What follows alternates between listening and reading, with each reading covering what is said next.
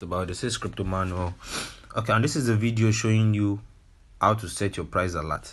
So before that, let me quickly show you where you will click on to find your open order for those of you confused by the new update and all. So this is where you click on.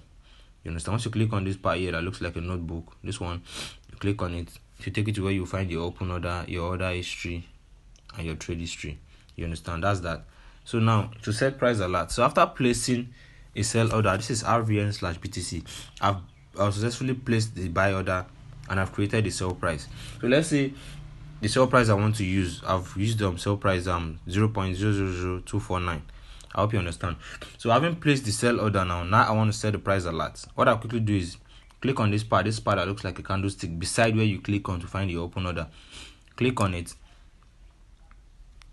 Come down right here, you see currency, you see alert, you click on alert to take you to where you place your your price alert. So once you get to this part now, all you just do is place your you input the value you want to use, then you click on create alert. But what I do is, remember I used 0.00249. So instead of placing an alert on 249, I place an alert on 250. That's 250. That's how I do it. So 250, then you click on create alert right here.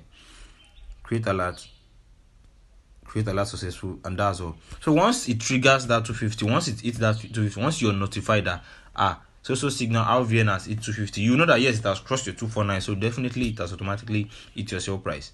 I hope you understand. You log in, check whatever you want to check, and that's all. I hope you understand now. And you go back to whatever it is you were doing before.